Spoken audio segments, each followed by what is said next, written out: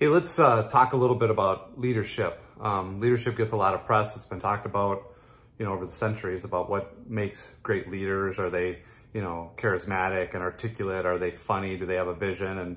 And, to large and small extents, all of those attributes of leadership are, very important. Leadership style is something that's debated from time to time, and depending on who you ask, people relate to a certain style more than other styles.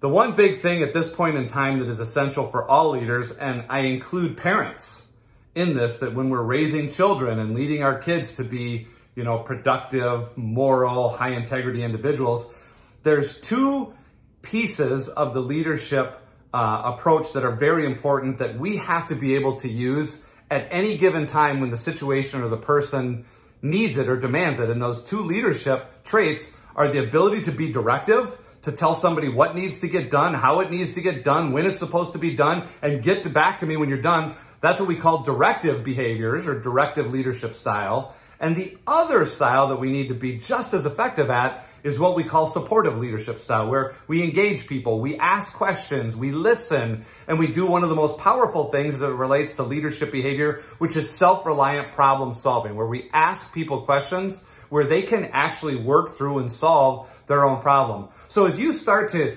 evolve as a leader or a parent, as you crack the code of being more effective and maybe building your career, think about those two leadership traits and how in different situations, you may need more or less of one versus the other, or a combination of both at the same time.